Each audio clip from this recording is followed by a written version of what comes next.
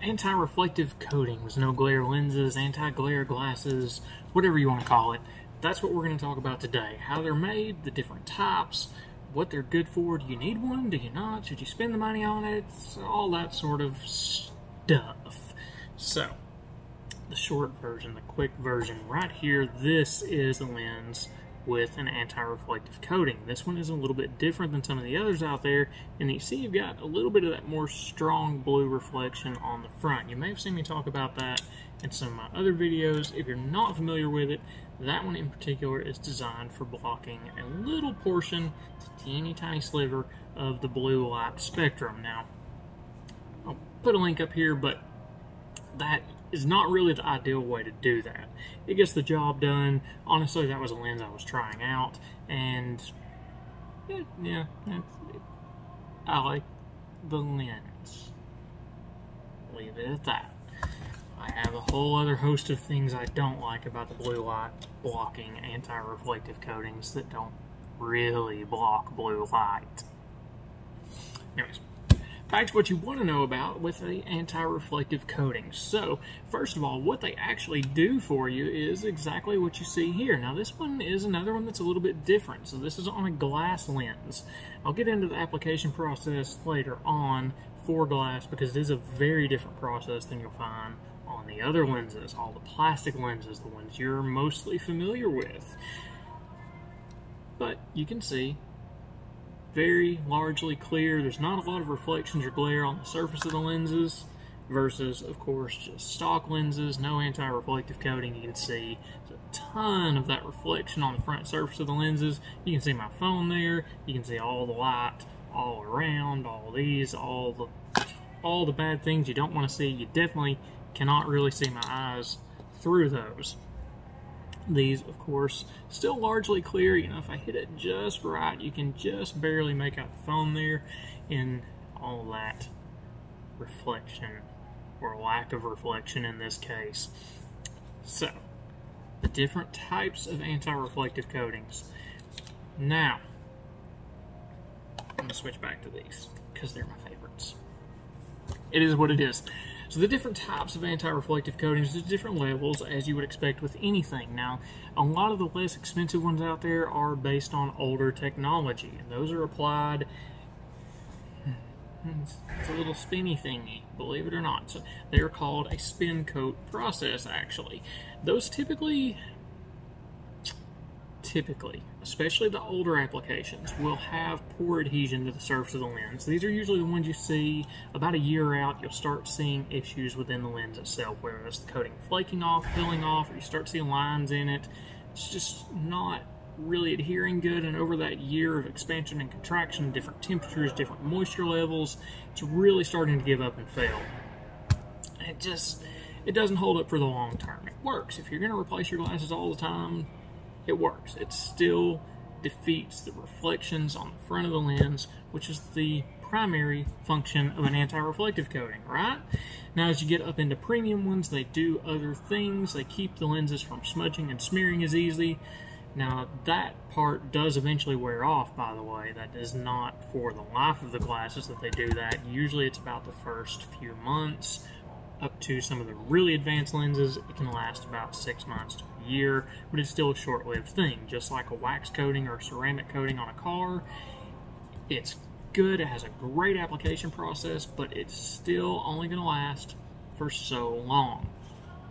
Now, to the scratch-resistant portion of it, that comes down to the initial layer, which is under all of that stack. You got, with the premium anti-reflective coatings out there, most of them are somewhere between 13 and 17 macro layers that are stacked on top of each other. Different parts of the application process has to cure for a little bit of time in each, and that's why sometimes you find glasses just take a darn long time to get. Good anti-reflective coatings take a while to make, and that's after the lenses are made. So yeah, there's that. There's a little nugget there for you. So, back to that spin coating process. Now, that is one of the oldest forms. Now, today you can get a little bit better spin coating. There's some different formulations out there that do adhere okay to the lenses. Still not the best out there, but they get the job done. The next one up is what's considered a dipped coating, and that is more of a varnish layer. You dip it down in a vat, you pull it back out, it cures with time. Fairly simple process, but still requires certain temperature levels. You don't want to have a lot of moisture. It's just like painting a car. There's a lot of variables there that you want to control to keep and ensure a consistent, good, high-quality coating. So, you know, I've seen some people, there's some DIY videos out there about how to do it yourself for an anti-reflective coating. Unless you have a vacuum-sealed chamber in your house that keeps out all of the moisture, all of the dust and dirt particles, and can maintain 700 to 800 degrees Fahrenheit. Yes.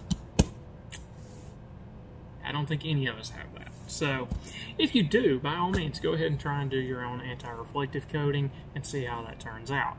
Until then, leave it to the labs with an entire warehouse section dedicated to it, because these machines take up an absolute ton of space. Now, you might see a little freestanding device. That's not all there is to it. That's just where the coating is applied. Speaking of that, so these big fancy machines with their vacuum chambers, this is the top tier. This is the what you'll hear referred to as the premium in the anti-reflective coatings. These guys are applied in a vacuum chamber with an ion beam blast. So you've got your chemical formulation little cap that is hit by an ion beam. It is scattered inside the chamber that has a vacuum pull on it, so that that is evenly applied across the surface of the lens. It is compacted down very tightly on the surface of the lens. Now those, as far as plastic coatings go, plastic lens coatings go, that is going to give you the most scratch resistant layer you can get on a plastic lens. Now, of course, as we all know, glass lenses are far superior in scratch resistance. In optics, they still exceed most other plastic lens materials by a pretty good margin. It's not negligible. You can see it, especially at the far, far distances. Anyways, getting off on other things and rambling, and I could do that all day long.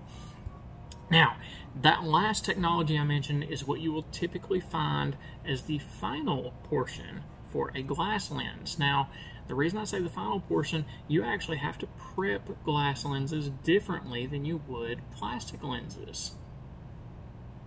Yeah, so they are much more slick. The surface of the lens is significantly harder than plastic lenses, of course. Duh, we knew that.